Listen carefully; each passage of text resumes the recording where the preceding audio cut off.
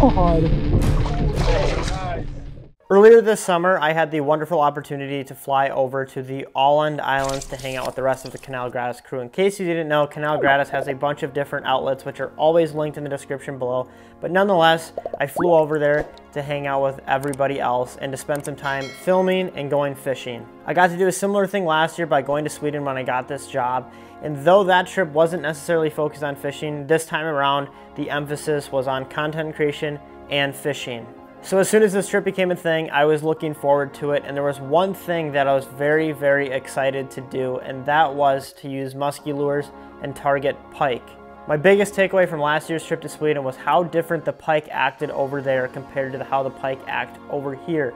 Over there, it was much more in line with muskies as far as structure, build on the fish, the way they strike, the way they fight. It was a lot more like muskies. Not identical, but very, very similar. So this whole winter, I basically have been thinking about how would these fish react to the baits I use for muskies over in Europe. So the first full day I got to go fishing, that's exactly what I did. And I was joined by Tristan from the French channel, and we went out on our own to target pike with big musky baits. Unfortunately for us, that first day of fishing was not great. We didn't have the greatest conditions. Both Tristan and I were very unfamiliar with what we were doing. And in turn, we only managed a couple of followers and short strikes at the boat.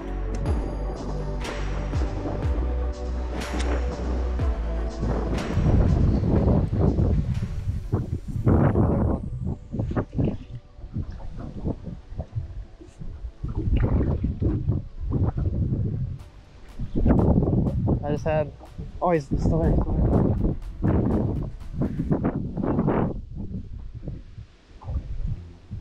Wouldn't really be me without doing a figure eight. First pike sighting. Had him go around twice in a figure eight. Musky fishing for pike.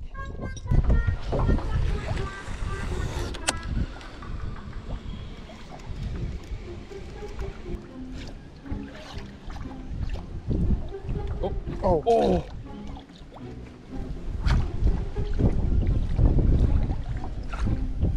Second contact. Husky Medusa. Yes. Oh, he's still there.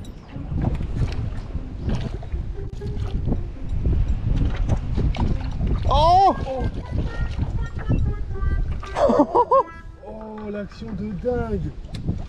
Oh là là, il était oh my god, that was insane. Il était pas gros le brochet. Though that first day wasn't super eventful, it was still a lot of fun to get out and just experience the Åland Islands, because I have to say this is one of the most beautiful destinations I've ever been to. I mentioned this in the previous video I released from this trip, but everything as far as bodies of water goes is connected to each other, which is all connected to the ocean, which is just such a unique experience to be out there and fish all of these interconnected bodies of water.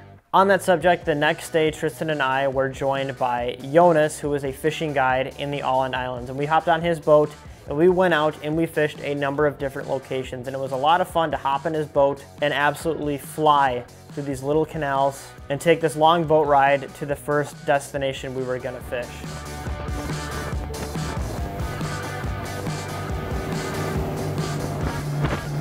And the first spot we fished was a way larger body of water, and we were out to target big fish. So we were fishing big fish spots, main lake spots, and the first spot we chose to fish was identical to something that I would fish for muskies, which was really cool. And the lure of choice I started with was the Chaos Tackle Husky Medusa. The Medusa's already been a hot bait for me this year on the musky line of things. In fact, I caught 3 fish in 10 minutes on it, which is absolutely bonkers. But it didn't take long into the day to get that first pike to hit that Husky Medusa.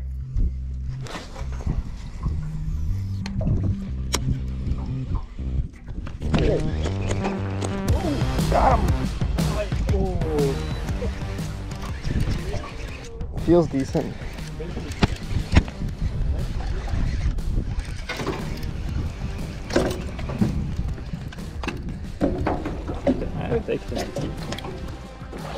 Bien joué! Nice man! First fish, good work! Oh, super poisson qu'on donne.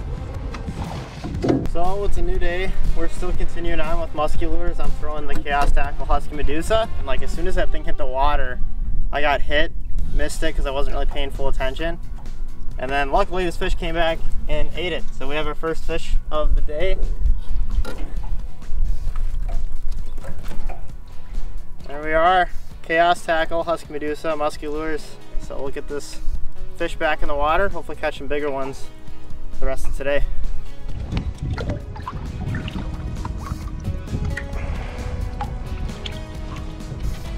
What are you doing?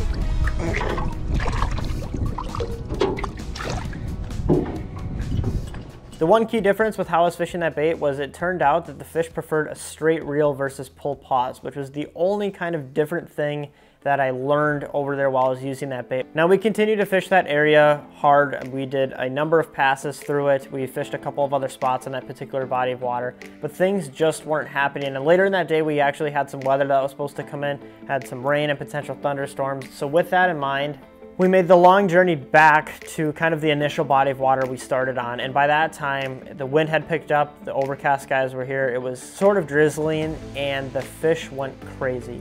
Both Tristan and Jonas kind of switched to smaller baits, and they were absolutely putting on a clinic. But I was stubborn, and I wanted to use my musky baits. And the next one I chose was topwater.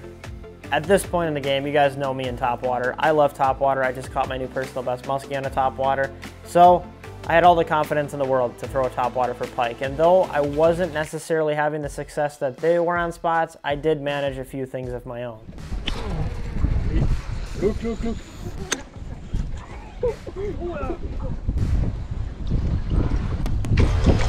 Oh my God!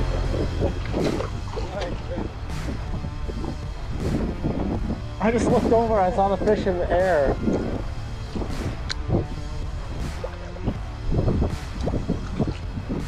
Now for me, that strike was absolutely epic. I actually wasn't looking at that fish. I was looking down at Tristan, but I just felt by the way the kind of the slack in the line jumped at me, I knew that fish came all the way out of the water for it. So it was really, really fun to go back and play that footage back. And of course, later on, I was able to manage a couple of other fish.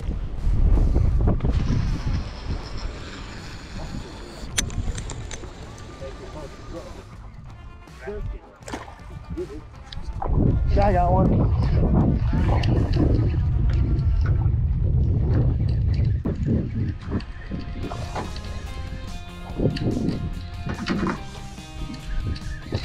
I'm gonna do this.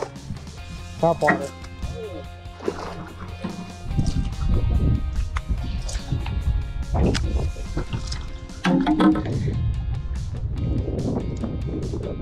All in all, it was just such an eventful time on the water. We were fishing spots that were so different and unique to anything I've ever fished in my life, but at the same time, there's also other spots that were super familiar that felt like I should have been pulling muskies off them instead of big European pike. All in all, that day was an absolute awesome introduction to the fishing that All Islands has to offer, and already that place has a pretty special place in my heart, and I hope I get the opportunity to go back and fish there more often. Of course, my trip didn't stop there, so stay tuned for more videos from that trip. And if you aren't already, I would genuinely appreciate your subscription to the channel, as in the last 28 days, about 90% of my viewers aren't subscribed. So if you're one of those people, hit the subscribe button. I do a number of different styles of fishing, so I'm sure there's something that you're going to enjoy here on the channel. With all that out of the way, I appreciate you guys watching, and I will see you soon.